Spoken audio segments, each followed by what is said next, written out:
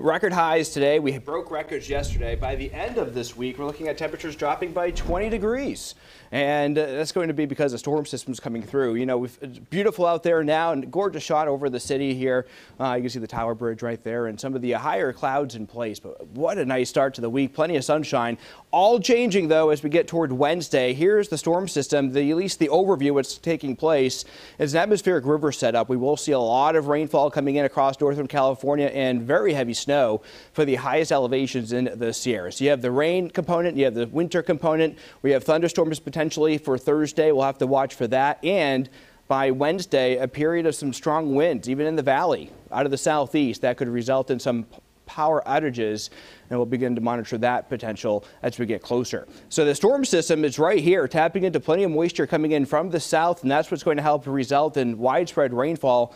We still have one more dry day and a mild day. That's tomorrow. Plenty of clouds with some sunshine mixed in between. Temperatures will be upper 60s, near 70. So a fantastic day tomorrow. Get that jog in. Anything outside really tomorrow before the weather starts to go downhill for the rest of the week.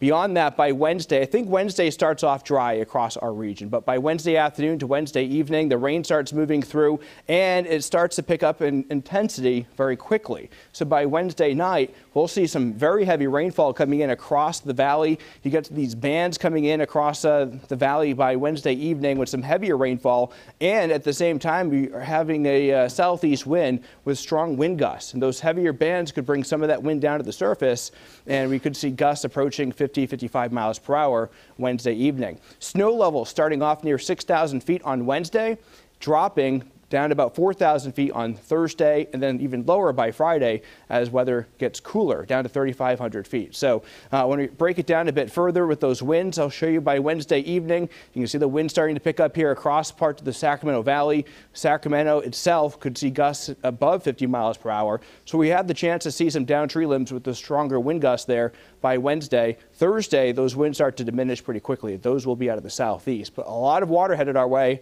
by Friday. Several inches coming in for the foothills, a couple of inches across the Sacramento Valley. A lot of this draining into the rivers. We will see sharp rises in our local rivers and streams. Flood watches do go into effect Wednesday, Thursday, into Friday due to the rainfall. When it comes to snowfall, again, above 6,000 feet where it stays mainly snow will do quite well.